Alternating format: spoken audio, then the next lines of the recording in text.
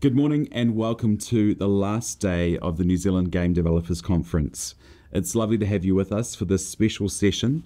My name is Mark Westerby. I am the Head of Attraction with Screen Wellington, and it's my great pleasure to be interviewing Sir Richard Taylor. We're going to dive into some things this morning about Richard's history, where he's come from, how Wētā Workshop has been built up over the years, and finally the foray into the games, which has led to the upcoming release of Tales of the Shire. So without further ado, let's get into it.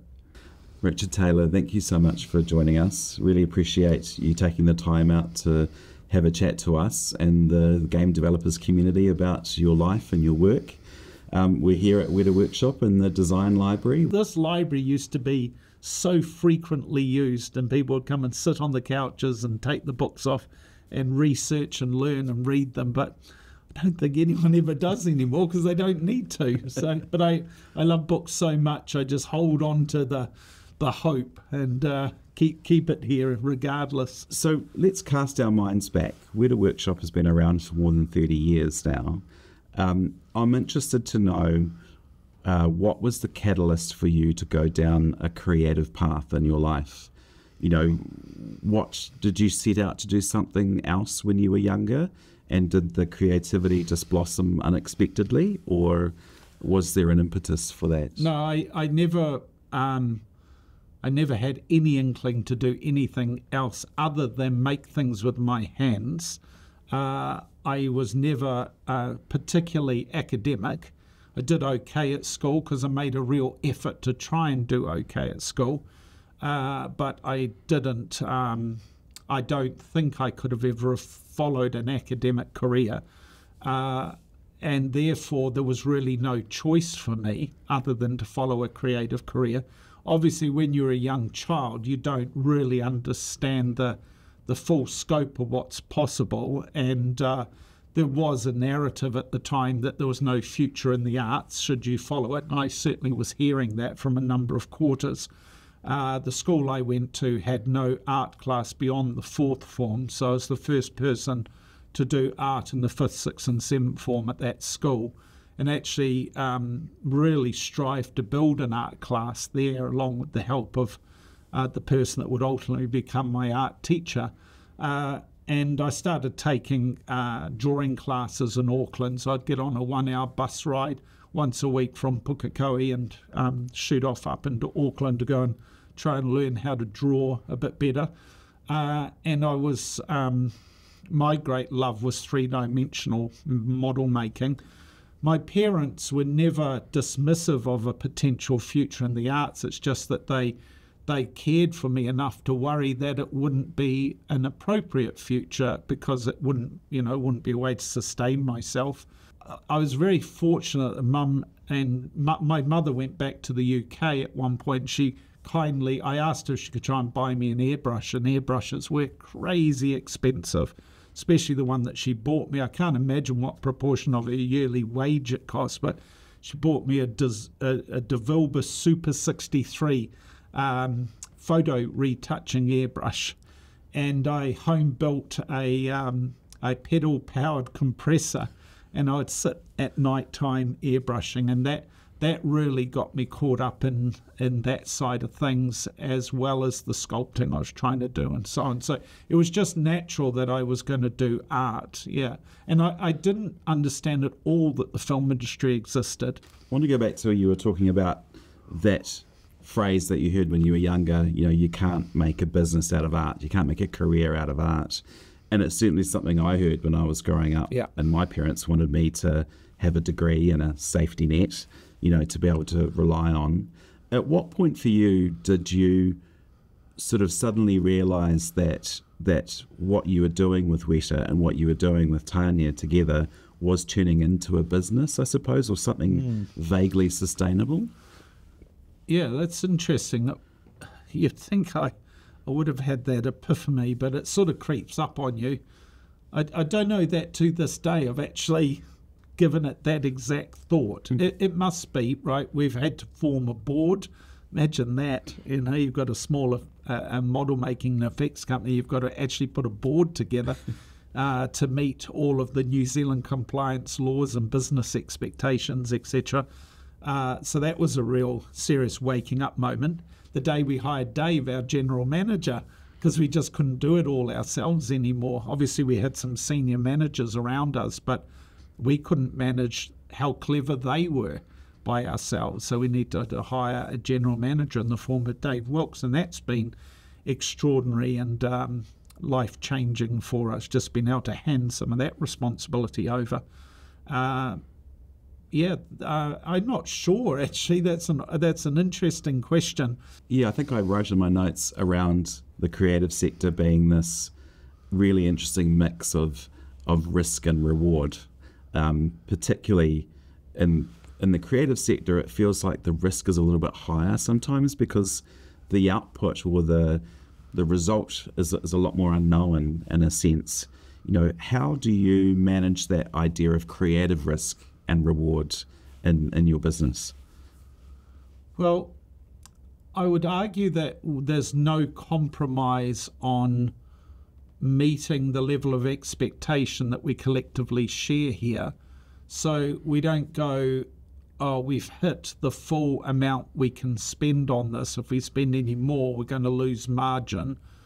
We will work till we are entirely certain that we've met our expectation. Because if we've met our expectation, and I guess specifically to some degree mine, we're pretty confident that we will meet our client's expectation. That's not always the case, but more often than not, I'd say it's fairly rare that we've found that the client isn't happy with what we've provided, because we will go to the ends of the earth. And it's a fallacy to be chasing perfection, but you certainly should chase excellence, and that's what we're trying to chase with this. So when you quote on it, one might ask, well, why didn't you charge the right price for what it cost to make? Because no one's ever built one of these before. But with commercial work, there is a deadline and there is a budgetary reality. So everything has some form of compromise in it, where you've got to finally say, yep, this is good enough. But for us, that sometimes can be very liquid, very flexible. How do you respond to the idiom, you're only as good as your last job? It's true. Yeah. In the industry that we work in, it's true.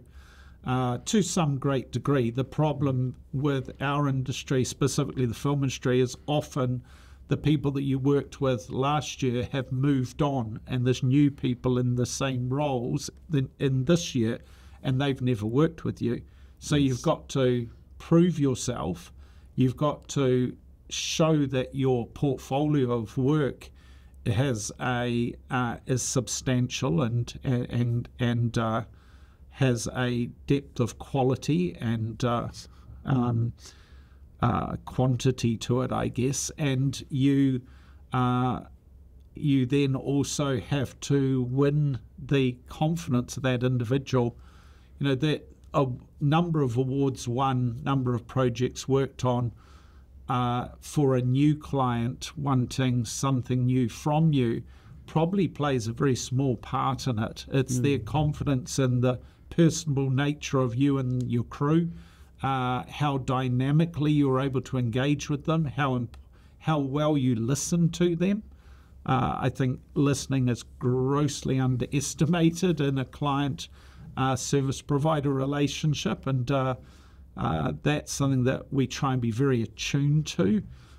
Some clients, they may be extraordinary filmmakers, able to direct actors and tell an incredible narrative through those actors, but they may not necessarily have a visual eye, and often will be very upfront about that, where other directors are extraordinarily visual and are able to actually literally draw for you. Like Neil Blomkamp, we've always said, could make the whole movie himself if he had 1,000 years, right? Because he has that skill. Maybe 100 years, right? But then some directors that you get to work with has a combination of all of them. When it's a new client, you don't know where they sit in that scheme of things, so you've got to feel that out in those first few minutes and hours. hard when you are on the other side of the world. Many of our clients we don't meet in person. It's all phone calls. Yeah, I was going to ask that about the geography of New Zealand. Like, in some ways it's a great thing, but in other ways it can be a challenge. Yeah, it can be a challenge. We've built as many tools as possible, so it never is for the client. It may be for us. And then, as you're aware, I'm travelling a significant amount of every year, as is a number of our team. One of our team is out on the road almost constantly, and that's because we realised almost at the beginning of our career, or at least when we started working with international clients, it was beholden on us to get ourselves to them. Like, they must feel as if they're working in Hollywood, we're in the Simi Valley. It's no further away than that, because it is only 10, 11 hours to get up to LA. So if they want to see you the next day, we will be there the next day. And if I can't be, someone else will be, because that's the expectation of your client. And it's the make or break in some relationships, because they want to know you're there personally. So I go out of my way to try and be present. And is that advice that you would give to other creative businesses as well? Be present, be there? Well, as much as, some would want to hear. I mean, different companies operate in very different ways to ours, but if I was to do it all again, I would do it exactly the same way in this instance. Sure, yeah. Because it served us well. We do a lot of movies where we never meet the actor until we start filming, of course. So we've come up with a way to cyber scan actors on the other sides of the world. We'll ask the actor to go into a company that's local that cyber scans them. That digital data gets sent to us. We then mill out a replica of that person. We might mill out multiple replicas. But this is the essence of running a business, isn't it? Solving these kind of logistical and creative problems on a daily basis, hourly basis hourly even. basis, yeah. No, you're shooting from the hip a lot of the time, just trying to solve things rapid fire. That your crew need to know that you're behind the wheel, and ultimately, whether you sail onto the rocks or into open sea, they must know that you're sailing, right? That you're actually making decisions. Hopefully it's more frequently into the open sea. But even if you go up on the rocks, if you went onto them with the intent of staying at the wheel, people will forgive you and get behind you and try and get the ship off the rocks and get going again, because people just need to know that you've got forward momentum, decisions are getting made. And that's easy to say. Obviously, sometimes, as we all do in our private and business lives, you get stymied by just the constant onslaught of decision-making that's required. And I myself find that not too frequently, but just for an hour or so, I actually become almost bound up by the need to come up with another decision, and there's too many decisions to process that you have to stop and think for a moment. How do you deal with that pressure and stress, Richard? Because it must be immense. Let's be honest. Well, by sharing it, of course, with others.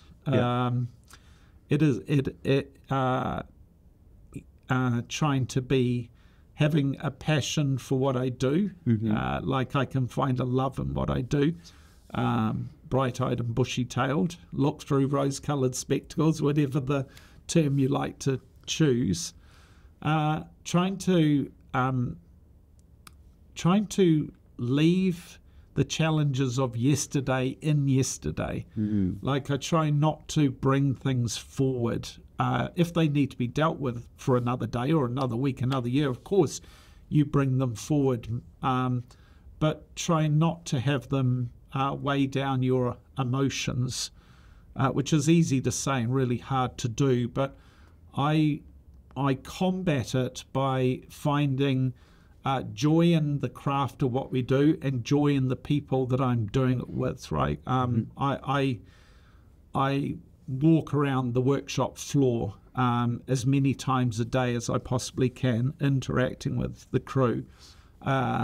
If I'm doing a specific project, I'm doing one at the moment in robotics, so I'm interacting with that team multiple times a day, and that is an incredibly rewarding experience for me, and it can wash away a little bit of the angst that you might be feeling in another quarter. So many people will have different opinions of the term work-life balance. What's yours? How do you respond to that? Well,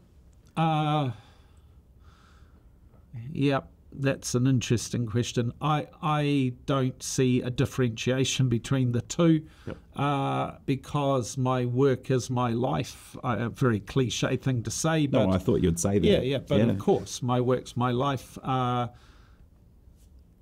Pre our children being born, because hobbies and overwork is selfish to children, so I had to be very thoughtful in changing my approach to my work when the children were born. So I wasn't selfish to them. But pre the children, Tanya and I just never wanted to leave the workshop. Lord of the Rings, we barely ever were home in daylight hours, not because that was a hardship that anyone expected us to carry. It's because we were just enjoying ourselves so much in the work at work.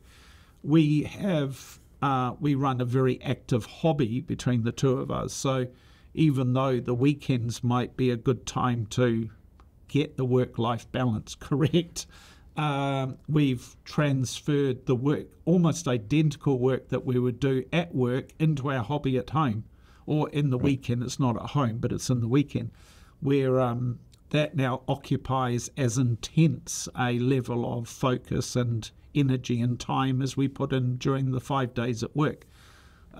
It's just different. Yeah. Well, that's not entirely a bad thing, I suppose, as long as you're enjoying it. Yeah, right? No, I do, exactly. Yeah. I am enjoying it. We've talked about film up until now. Wētā Workshop has 7 divisions. Mm-hmm. At what point did you start to diversify out of film into these other areas, and what was the jumping off point for those? Yeah, it's the end of Lord of the Rings. Yep. 2 reasons. One, up until Lord of the Rings, we hadn't had the appreciation that we could keep our team together. We had actually successfully kept our team mostly together. And how big was your team at that stage? 36 people. Right. Yep. Other than people that wanted to leave, we'd managed to get enough consistency of work that we hadn't had to downscale and fluctuate too frequently.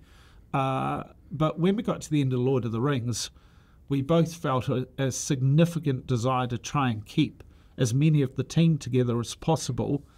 And then because of the interest in Lord of the Rings and the notoriety of it, more and more people started to approach us. And these were amazing people that you want to work with and you want to offer employment to. So that fueled our desire to try and find ways to do that. I've got a great love of model kits, 6-scale figure kits. Then I collect them from around the world and I paint them up. Very nerdy. I'd been doing them on our dining room table since we moved to Wellington, right? And my office today has over 250 model kits lining the walls. It's almost imploding, as you've seen. And I therefore had an incredible inkling to want to make the collectibles for Lord of the Rings. But I really wanted to try and get a license for Lord of the Rings, and we were successful in doing so. That required us setting up a whole different arm to our business, our collectibles side of our business, which, although similar in some ways because of the model making to what we're doing in the screen industry, incredibly different in the business model, because now you're manufacturing, you're distributing, you're having to sell to mum and pop stores, online, etc., going to conventions all over the world. It's actually been the most beautiful of adjuncts to our core business, because it keeps us attached to the IP of the project long after the movie finishes. If you're a little fanatical, as we tend to be, and I certainly tend to be, it actually is very sad when a project comes to an end, especially something like The Lord of the Rings. There was this huge sense of jubilation as the last shot was taken on Lord of the Rings. I actually fell into a 6-month funk. I just felt so like something had just been torn away. But it wasn't that we didn't have other work straight afterwards. It's just that I longed to be back in that place, working in this world, right? So getting to make the collectibles connected us with the core fans of Middle-earth. It got us to conventions, and it still does today, 25 years later. And we're still working on them today. We've got multiple licenses that we service. It is a interesting business because I do that. Like, this is what it's all about. It's all about touching the pulse of the popular culture of the world. And you think you've touched it properly, and you think you've felt that pulse, and you may have misread it, and you don't. You're not successful with a specific product line, and it bombs, right? Right. Or you have sensed it well, and it's wonderfully enthused by the fans, and it's so lovely when it does, and feels so fulfilling for the artists that were involved and so on. So that's been a beautiful business to be involved in. Yeah. So what led to your expansion into China, and how difficult or easy was that from a business perspective? New culture, a different way of doing business? When we won the license to make the Lord of the Rings collectibles, we did it in partnership with another company who had a manufacturing relationship in China. So I flew up to China for the first time, crossed the border from Hong Kong into China, which is very different today than it was back then. I luckily made very close friends with the man that ran the manufacturing factory, where we ended up making our collectibles, and he became one of my closest friends. I used to say he was half my height and 10 years older than me, but we were like twins, very funny. And him and I travelled China together, travelled the world together for various business opportunities. But he introduced me in a crash course into Chinese culture, Chinese business.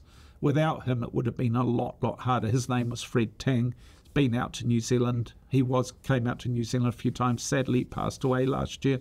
But he was an extraordinarily generous person. Whenever I went to the factory, I'd stay in his apartment with him. And him and I really started to push the boundaries of what we could do with collectibles. We came to the attention of central government because of the Sichuan earthquake. We had heard the earthquake struck in Sichuan, and we didn't have any relationship with that province or the city of Chengdu, but an expat Kiwi that was living up there that we'd connected with, we felt very compelled that we had to do something, coming from a shaky isle such as Wellington in New Zealand. So we took a large exhibition to Chengdu with the help of this expat, which was very exciting. And I actually took the 5 Oscars with me that we had won at that point. And unbeknownst to us, this endeavour, this sign of, I guess, generosity, was acknowledged by central government, and that brought us to their attention. And then just all sorts of things have happened since then. We've got to work on the 2 largest Chinese science fiction movies for the wonderful director Frank Gao and the producer Gia Gong, which are the Wandering Earth films. You know, they've made 1.2 and 1.3 billion US dollars at the box office from the endeavours of those 2 people and their crew. Amazing opportunity. And then we've also built location-based experiences in China. We've done the world's largest Chinese medical museum, natural herbal medical museum, and that's a chance where we actually got to design the whole building. It's a 37,000 square metre building, bigger than Te Papa. started off as a whiteboard drawing in my office, right? And now it stands as this huge, beautiful museum in China. Got to do all of the development, narrative, research, and art directed the fit out along with our colleague Sam Gao. And that now stands there. And then through COVID, we worked on the world's largest duty-free shopping mall and got to do the Hainan Island Haiku Atrium, and which that's is incredible. bonkers. It really is. Yeah, really bonkers. I'm sensing some themes here, Richard, that are to do with you and your enthusiasm and the energy that you give to what you do. But that's surround yourself with good people. It's impossible without good people because, of course, nothing can be achieved as an individual pursuit. Absolutely. You could do a small stop animation movie, you could become a book illustrator, you could become an author is an individual pursuit for the most part. And a lot of these collaborations that you've had or you've started, including your journey to China, have come about because you've met people who you connect with, and form friendships with, and there's a mutual respect for each other. So this is what has led to success. I think everyone is anyone that can't form a friendship-based relationship is probably going to struggle. They've got to be a very different ilk of human being than I am, because I don't have the cleverness or the wits to navigate my way through it without collaboration and friendship and a bond with someone else. Would you call yourself an introvert or an extrovert, or somewhere in between? Somewhere in between, I think. I've got over my shyness that I suffered when I was in my late teens, right? Because I've had to, because you've got to put yourself out there to sell your business. You've had to make that work for you definitely. as a business person definitely. To be able to connect with others. It's important. It's very important for me that I provide as much certainty as possible to the people that have been good enough to come and work with us, right? They've got a choice. They can work anywhere in the world if you're a clever person. Mm-hmm. They've chosen to come here and work with us. So I better pull finger and get over the nerves and, get over your own lack of certainty to get your shit together and try and do it as well as you can possibly do it. Mm. Yeah. You and Tanya are incredibly generous with your philanthropy and the fact that you are supporting children's causes and different causes all the time. I guess, it's a beautiful thing in terms of that, but how do you think that has led to the success of what you do and the success of the people around you? Is it important? Is that just something that comes from you naturally? Well, you just do what is naturally you, right? I've always been of the view that you've got to give before you take. I'd argue that whatever our success is in interfacing with China has been as much about that as anything else, right? China has had a history of Western business people going in looking for what they can take.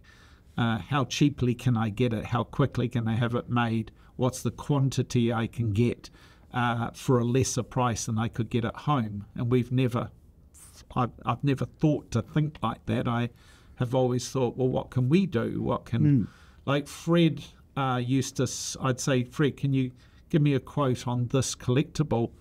And he'd give me a price, and I would say to him, if I was to pay you X amount more, what more could you give me in the quality that you could achieve? And he'd be stunned almost into silence because he'd never heard that. I wasn't doing it to try and be clever or manipulative, or I just naturally thought that was probably a good way to do it because I knew the budget I could afford relative to what I could sell it for. Mm-hmm. And therefore, if I spent to the limit of what I could pay to get it done, he then wouldn't cut corners to try and meet the low cost that he had bid on it to try and win the work. Sure.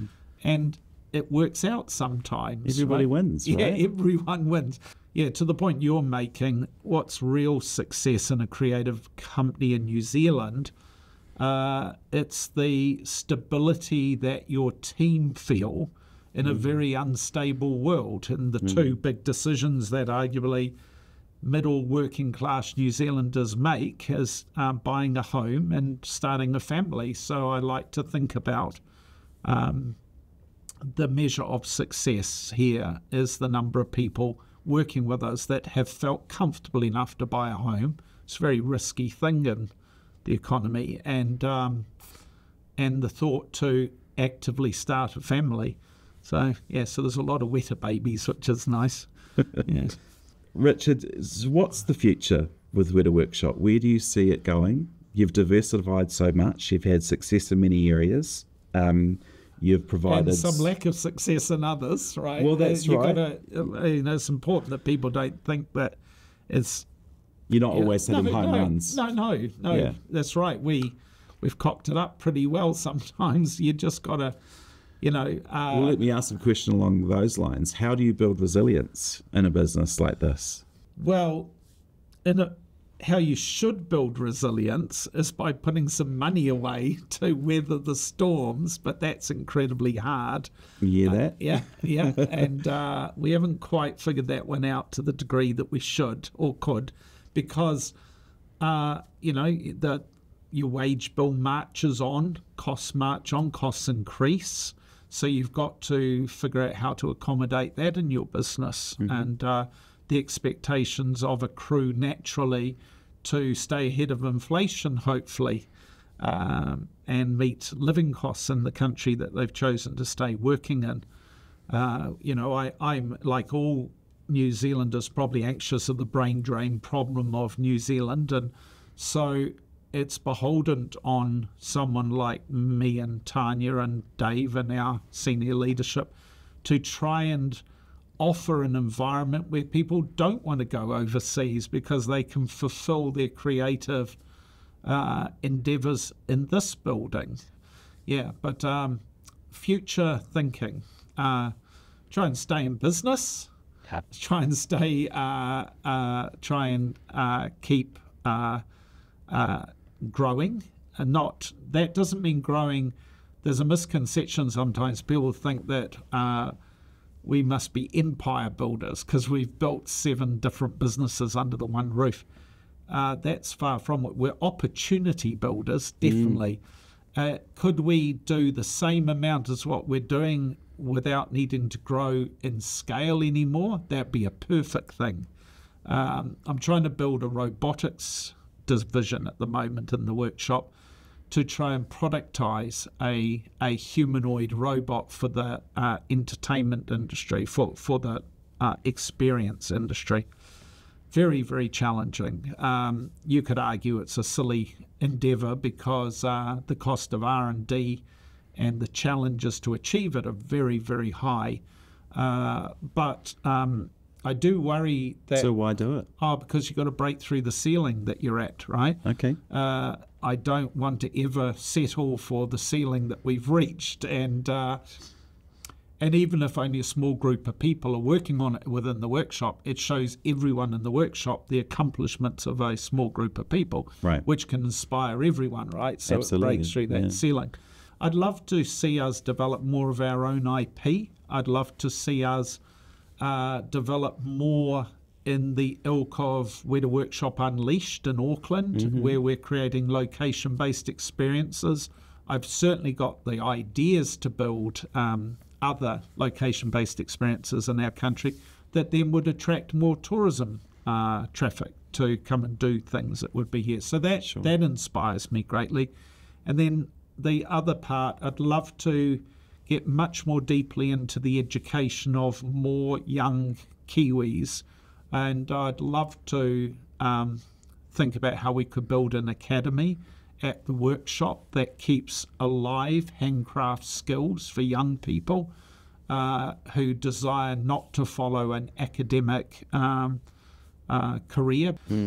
There are thousands of kids in New Zealand that are exactly like that, who may not necessarily find the right fit for them in their futures. I'd love to be able to offer just one more thing in the country that might be able to open up that in the manner that we've built Unleashed in Auckland. The whole idea of Unleashed in Auckland is to demystify what we do, to show you can do it too, and then to spark the imagination of kids that might visit and inspire them to give it a go themselves.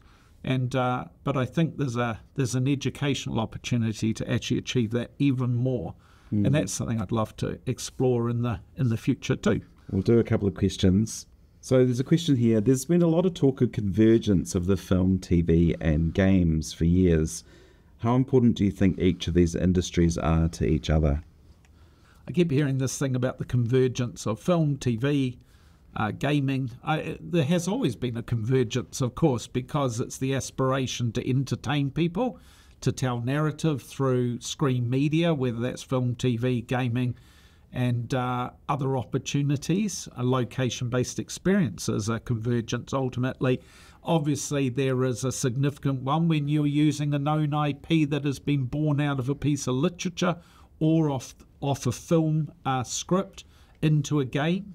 And now we're seeing the reverse, where games, the inspirational ideas of the writer of the original game concept has now been turned into movies and television. So there's a natural crossover. I don't think that I don't actually feel that I'm authoritative enough to give a very strong answer to this, but my gut feeling is I don't think it's really that critical. The only thing that's important is that the core content, whether it's been inspired by something else or is original, is fulfilling for the experience for the viewer, right? There's this Gen Alpha's desire to consume blipverts on TikTok, and well, not just Gen Alpha, all of us maybe. So isn't it lovely that there are practitioners of long-form entertainment in the form of film, TV and gaming that are hanging on and continue to make beautiful content? And I think that's all that matters. I've got a question from Nick from Miharo Innovations. He says, Richard, what are your thoughts on the future of AR glasses? Based on your time working with Magic Leap, do you see AR glasses replacing mobile phones, in some cases laptops, for work and leisure? So Nick, in answer to your question, that's an interesting one. I just grabbed this off you. I think, this thing is so user-friendly. You can put it away. It doesn't have to be hanging around on your face. So I don't know that will ever be easily replaced, because I think most of us don't want invasive technology around us all the time. But that's not in any way to speak lesser of mixed reality and what it could mean to our lives. I was involved in Magic Leap for 8.5 years. I was one of the founding board members of Magic Leap. I went on the journey with Roni because I drank the Kool-Aid on the first day. Or I didn't drink it on the first day because I didn't understand it on the first day. But once I'd flown down to Florida, put my head inside the fridge and actually seen an object in a light field and the penny dropped, and I could understand what it could mean even to our work, I knew that what Roni was creating, and I would argue today that no one has come close yet to what Magic Leap had already achieved 6-7 years ago. You could argue that the latest goggles that are coming out from different companies, but they're still using a look-through technology as opposed to what Magic Leap were doing. Other people are now getting very close. But at the height of Magic Leap, you could absolutely see that the industry-changing, groundbreaking potential of what mixed reality could mean, the fact that you can blend and remove things from the world that you want in it or out of it, whether that's navigational tools, translation tools, educational tools, but also the prolific level of education. Just imagine what mixed reality could do to the experience economy. Go to a theme park, you go to Galaxy's Edge, and instead of looking up at the California sky, you can paint it into a galaxy of any known story within the Star Wars universe. And what's the biggest problem of Galaxy's Edge, as is the problem with all theme park theming? we're in it, right? Just everyday people in their casual clothing are breaking the fourth, they've broken the illusion because we're in it. So imagine the ability for mixed reality to remove things, including other people, or at least dresses or as Ewoks or whatever we desire to be. So to me, mixed reality hasn't yet fulfilled its promise to the world, but at its heart, as Roni visualized it, I think it could still be the singularly most transformative piece of technology that is acquirable in the next few years. I don't see it replacing the cell phone and the computer anytime soon. This is a very usable piece of technology. The fact you can actually put it away and not have it invasive in your life. But you could see a time when the general public have got to the point that they're comfortable enough, as we are in sunglasses or reading glasses, to be able to wear a lightweight pair of mixed reality spectacles a lot of their time, because it just adds so fundamentally to their IQ, their awareness, their capability. As someone known for groundbreaking physical effects, what do you think the gaming industry can learn from film and television in terms of storytelling, character design, and world building? Boy, I think the game industry has learnt all of those lessons. I'm not an expert on that, so there may be people watching that would fundamentally disagree with me, but I look at the level of concept. I mean, we do concept design on games almost as frequently as we design film and television. So exactly the same people that have designed the movies that we've worked on are designing the games that you'll be playing next year, because the game, the people that are facilitating the making of these games put as much focus and importance on good design, good narrative, good storytelling, good characterization as they do in a film these days. Obviously, there could be a scale that you could argue, but if you're taking like for like, so I don't know that you could learn anything. But I guess to answer the question without being so quick off the mark, we focus on evolving plausible ecologies. That's one of our trademarks. If a director comes to us and wants an implausible ecology, of course we will design that. We're trying to evoke a sense of plausible ecology so that the storyteller can choose where to create moments in the story that have a freedom from reality, that break away from the suspension of disbelief, right? Or embrace the suspension of disbelief, because the things that we're designing are as plausible as they can be to the ecology of the world in which they sit in. There is a need for us to understand very specific things about a world so we can design into it appropriately. And that's things like, what's the gravity like? What's the air content like? At its heart, we're trying to make sure that the ecology has rules that keep it grounded for an audience. And maybe that's something that certain game designers could heed relative to their IPs, right? There's some games that don't want any rules. They're completely out there potentially, but the sort of games that we would be able to design are games that have that essence within it.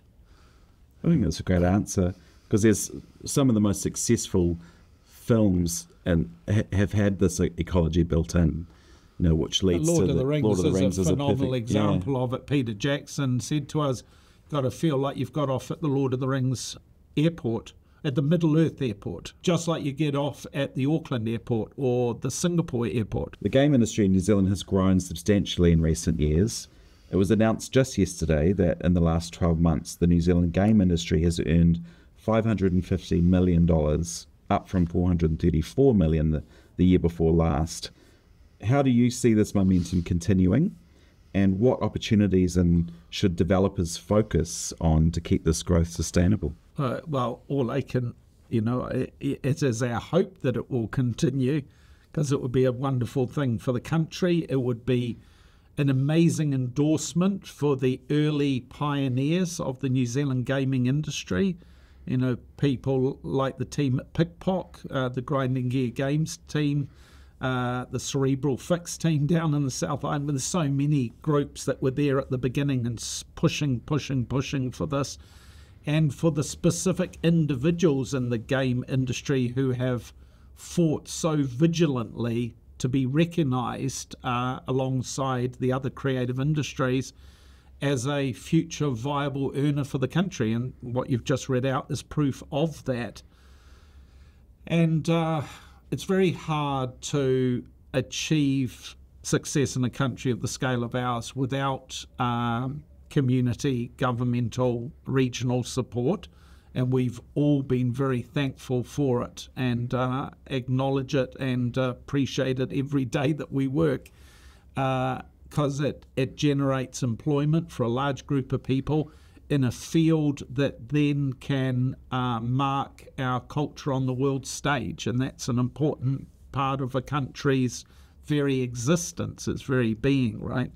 And therefore, the thought that our gaming industry continues to grow and be part of that and be a critical component in the ongoing New Zealand creative story is something that we've got to continue to support, fight for, be behind, champion, and be as hopeful as possible for. Can generate incredibly dynamic jobs for a very large number of New Zealand creatives, especially young people that have embraced technology to the highest degree in their educational journey. How lovely now for them to be fulfilled in their future careers because they're getting to do something that's played by millions, celebrated by millions, and promotes further development of other games that others will play on into the future. So it can only be a good thing. And finally, Richard, I have to talk about Tales of the Shire. It's a fantastic collaboration with Private Division. How excited are you to release this game next year? We're extremely excited to be releasing this game. It's been a long journey for us, very hard fought journey to get it as beautiful as we can make it, right? We'd never made a game like this when we first started on it. We were learning from the ground up to some degree, and the small young team of people that have put this together have put it together with a incredible passion and desire to do the best they possibly can, both by the game but also by the legacy of Tolkien and the legacy of our involvement in Tolkien, in Tolkien's world. Steve Lambert, who is one of our senior designers at Wētā Workshop, has been involved in most projects that we've done. He has masterminded the visual look of the world, and the fact that you can go and be a cozy hobbit in a cozy Hobbit Sims game has got to be very special to most people that just love to, enjoy the simple life and everything that the hobbits represent and stand for. So, Richard Taylor, you've been incredibly generous with your time. Thank you very much for joining us and the game developers community. Good stuff. I hope it goes well. Pleasure. Thank you. Well, thank you so much to Richard Taylor for his time this morning. It's been fantastic talking to him and learning more about the inside story of Wētā Workshop and his journey through it. For more information about Wētā Workshop, you can obviously go to their website, wētāworkshop.com. And if you want to keep an eye on what's happening with Tales of the Shire, talesoftheshire.com. It releases in March 2025. Thank you very much.